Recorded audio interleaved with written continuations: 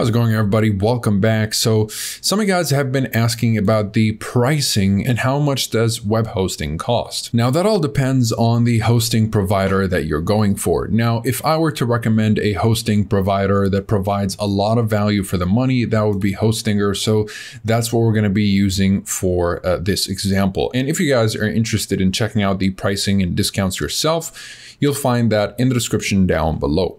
Okay, so Hostinger offers several types of web hosting, so you need to find out which one is for you. So for example, shared web hosting is the most affordable and beginner-friendly option, which is perfect for small businesses, personal blogs, and hobby websites. And as you can tell, it starts with the single web hosting plan to the premium and then business. So from $199 to $299 and then $399. And keep in mind that if you want to save as much money as possible in the long run, just go for the 2 or 3 year plan, because the renewal rate is going to not be discounted. As you can tell right here, if you go for $299 a month, after 2 or 3 years or whenever your term is ended, it will be renewed at $699 a month, which is a little over double the discounted price. Now, if you're looking for more resources, you can go with a VPS, and VPS hosting provides more resources and greater control over your server environment, making it ideal for websites with high traffic or resource-intensive applications. Now, VPS starts with $399,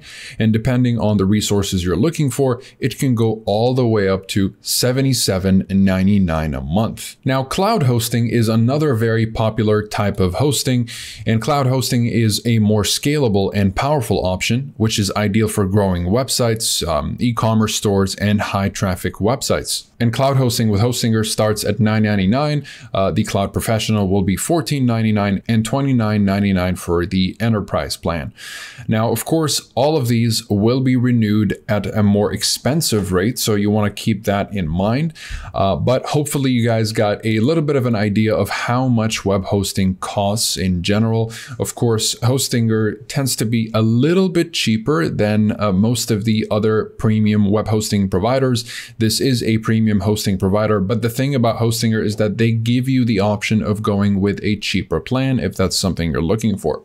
So again, if you're interested in Hostinger, you'll find links to pricing and discounts in the description down below, and it's all covered by a 30-day money-back guarantee in case you're not satisfied with the service for whatever reason. And of course, you'll also find a full review in the description down below.